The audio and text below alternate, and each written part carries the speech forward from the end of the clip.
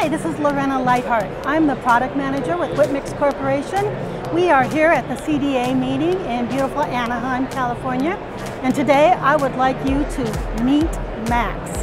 Max is an Android app that will virtually capture patient information that can be then transferred to mount the models over on a full-size articulator. There is a setup for the doctor's office and for the lab setup. So the way that Max works is in the doctor's office, the doctor is going to take a photo of the patient, and you'll be able to capture the patient's facial midline and the horizontal angle, and using this Samsung tablet with an 8-megapixel rear camera and a flash, as you can see, he'll be able to get a really good image of all the teeth from front to back. Then once he has the patient's photo, the next thing that he's going to do is he is going to measure the width of the patient's centrals. When he has that number, he's going to actually adjust the size of the photo to the width of those centrals.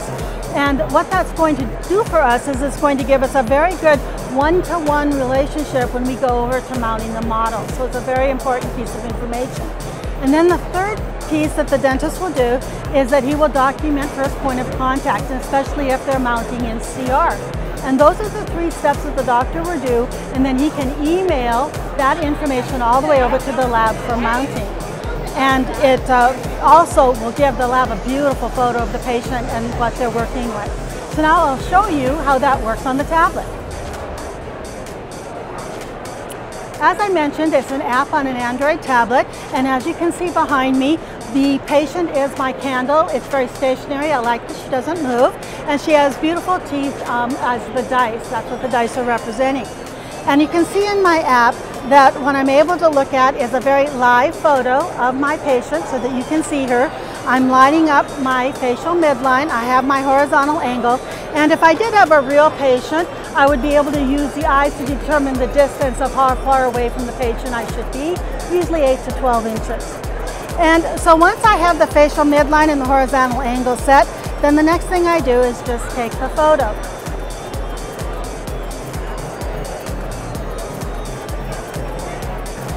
Now that I have the photo, I can actually step back from the patient and work with the tablet, the photo on the tablet. So let's say that the width of the centrals is 9 millimeter. It's very easy to go into the app and change the width of the teeth that are in my prototype to 9 millimeter. And then the next thing that I'm actually doing is adjusting the size of that photo so that the dice or the teeth fit within those 9 millimeter. If I need to do fine tuning, I have small buttons down below to change it and to move it ever so slightly so they can be lined up so that I am happy where it is. Once I have this information, I click OK and capture that photo. Then the third step was documenting the first point of contact, and so wherever it is, I would just mark the 2 teeth that touch first and save that information. With this, the doctor is ready then to send the files over to who's going to mount the models on the articulator.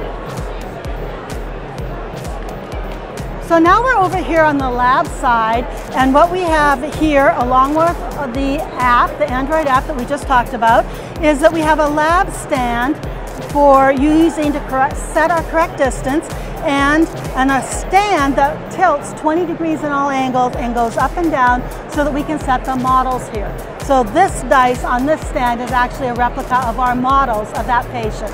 They've taken an impression for the models and they're there.